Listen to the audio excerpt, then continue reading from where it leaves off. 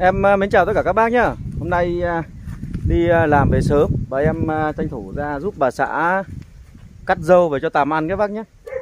Đây bà xã nhà em đang cắt đây. Em quay video để giới thiệu với các bác về cái quy trình cắt dâu cho Tàm ăn của những người nuôi tằm như thế nào, để các bác mới nuôi chúng ta có thể tìm hiểu. Sau đây em mời các bác cùng theo dõi nhé.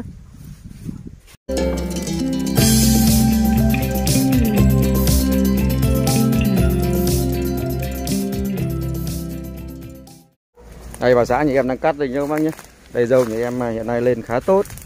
Và trong cái thời gian vừa rồi thời tiết nó khá nắng nên là cái dâu của em nó lên nó bị rụng lá gốc khá nhiều các bạn. Hiện nay còn nguyên một khúc ở bên dưới là nó trút hết lá gốc rồi các bác nhé. Còn bên trên đây thì đang phát triển rất xanh tốt. Lá dâu khá to và dày. Và khi cái cây dâu của em nó bị rụng lá gốc thì em cắt ở cái phần bắt đầu từ con lá trở lên các bác nhé. Còn cái gốc này còn lại thì sau khi cắt thì em sẽ đi đốn cho nó bằng để cho nó lên một cái lứa mới. Đây các bác, đối với những cây dâu nó bị rụng mất khoảng 30-40 cm ở dưới này là thì em sẽ cắt từ đây lên, lấy phần lá để cho Tàm ăn thôi. Để chúng ta không nên cắt bằng ngay từ đầu.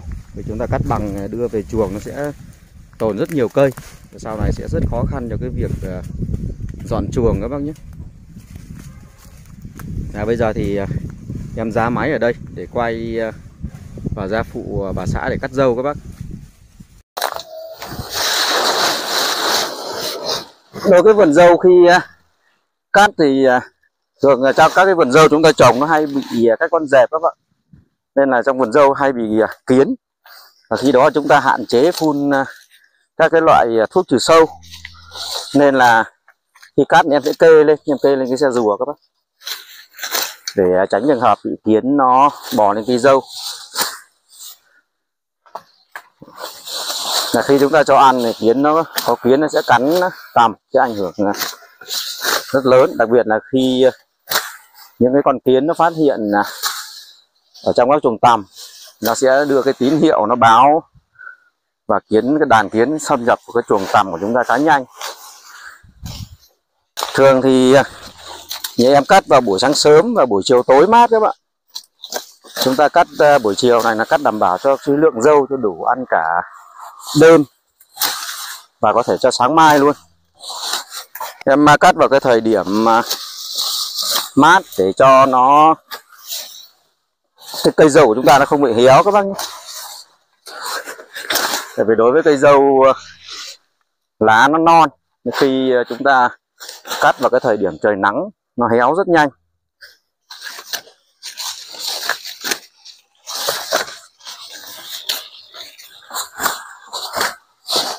Thì thường một đêm, ăn một ngày một đêm thì em sẽ cắt khoảng 6 vác nặng các bạn.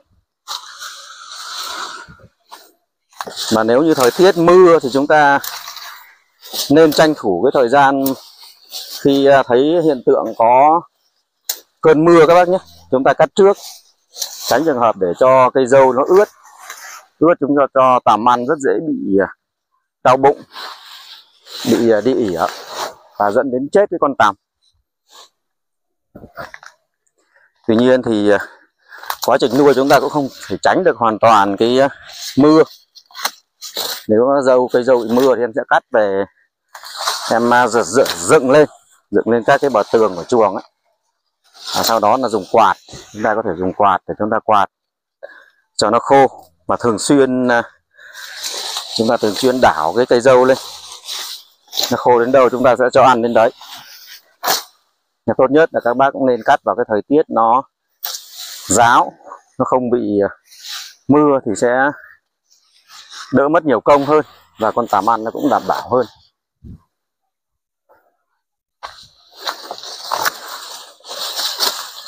Còn cái lượng dâu thì chúng ta cũng căn tùy tình hình cái thời điểm con Tàm nó ăn dỗi. Thường thì ngày ăn dỗi ngày đầu tiên và ngày cuối cùng thì nó ăn sẽ ít hơn. Tuy nhiên ăn từ ngày thứ 2, thứ 3 thì nó ăn khá nhiều. Để chúng ta cắt cái lượng dâu cho nó vừa đủ, tránh trường hợp cắt dư thừa. Khi cái lượng dâu chúng ta cắt dư thừa để nó sẽ bị héo, và khi cho ăn thì cái chất lượng nó không đảm bảo nhé các bác. Và chúng ta cũng cắt vừa đủ, nó không bị thiếu. Vì cái con tằm nó ăn ban đêm trời mát nó ăn khá mạnh các bạn. Ban ngày nắng nóng nó sẽ ăn kém hơn. Nên ban đêm chúng ta phải cắt đủ cái lượng dâu, tránh trường hợp để con tằm nó bị thiếu dâu và nó đói các bác nhé. Trong 5 ngày ăn dỗi của chúng ta mà chăm cái con tằm mà để nó đói thì con tằm nó sẽ phát triển không lớn. Con tằm nó nhỏ và sau này nó sẽ ra những cái kén nhỏ và mỏng. Cái chất lượng kén nó không cao.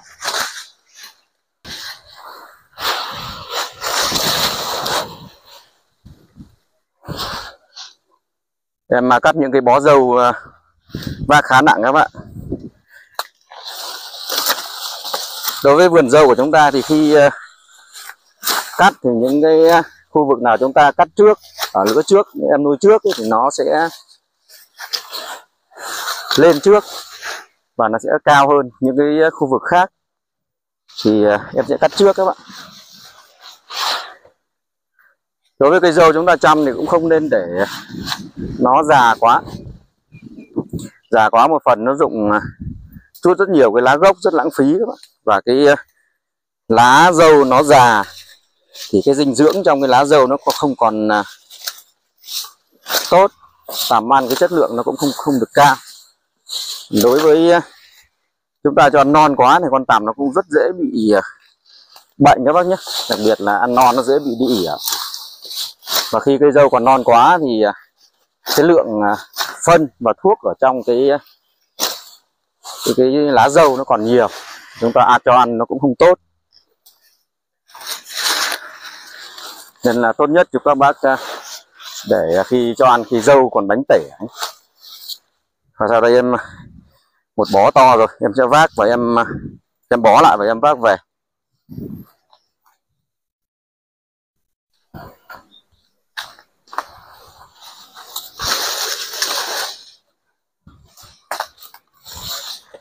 Đối với cái gốc của cây dâu còn lại sau khi cắt thì em sẽ đi dọn, cắt hết cái phần trên đi để cho nó bằng, nó ra cái lớp mới các bạn. Quá trình cắt mà các bác sức khỏe yếu thì cũng lên bó nhỏ một thôi các bạn. Tại vì cái bó cây dâu của chúng ta khá nặng. Nên em sức đàn ông là một lần là cắt một bó khá nó to một chút để vác về nó đỡ mất nhiều công. Nặng lắm các bạn.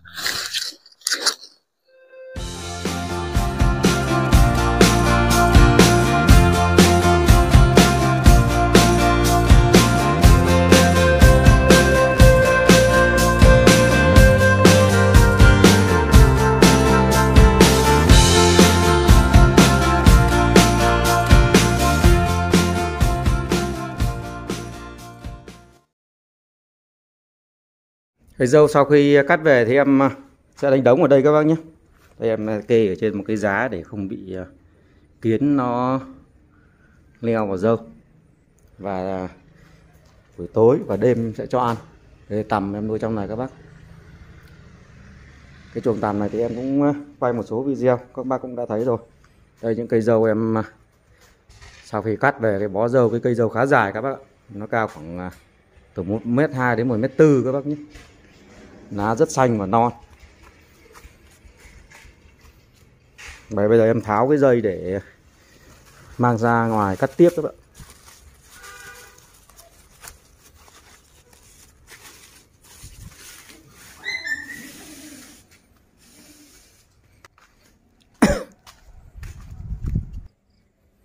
Hiện nay em đang cắt dâu ở cái thời gian vào buổi chiều mát các bạn.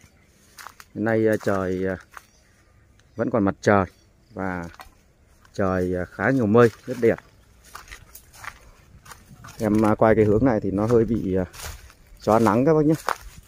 Em sẽ quay ngược lại cái hướng mặt trời để cho cái hình ảnh nó được đẹp và chất lượng hơn.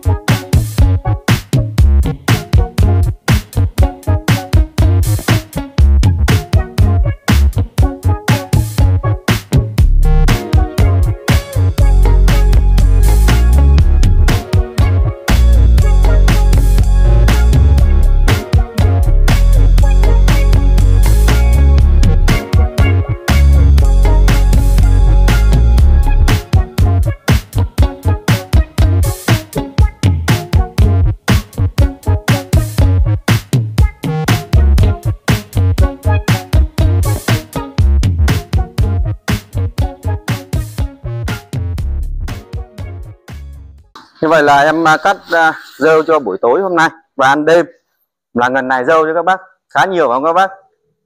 Tuy nhiên nhìn vậy thôi, nhưng những ngày ăn dối thì vợ chồng em chỉ tranh thủ cắt khoảng 1 tiếng là đủ hết các bác. Và đến giờ khi con tằm nó ăn hết em sẽ giải cho ăn.